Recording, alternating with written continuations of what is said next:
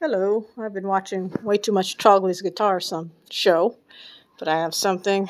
This was my first electric guitar I got when I was about 15 years old. So that was a good almost 30 years ago now. But I got it, and it's Man Stingray II. Some wear and tear on it. It's the case I came in.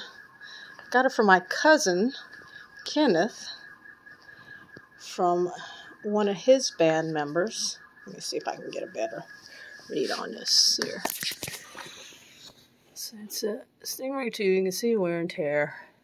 I haven't taken this thing out in years. And I'm wondering now, since I don't really play it, and I haven't in decades, it's kind of what to do with it. I mean, I got it from my cousin Kenneth, who's a bass player of the band Little Feat, and a couple years ago I found video of them playing on Midnight Special, and the guitarist Paul Barrere was playing this guitar while they played Dixie Chicken on that video.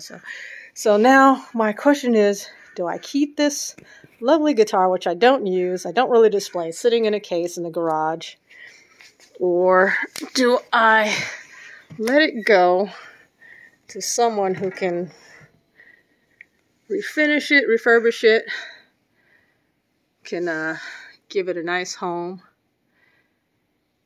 who will, maybe somebody who's a collector or a fan of the band, get a close look of the tuning, all the original stuff. This the guitar as I got it. I mean, the strings have been on there for years, and at this point, because I haven't played it in probably a good 20 years. It's a heavy guitar too, so it was a little too much. Plus the battery needs to be changed because active pickups on this thing. So I'm posting this, and anybody have any advice? What should I do?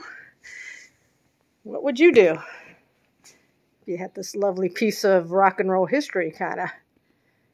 I don't know.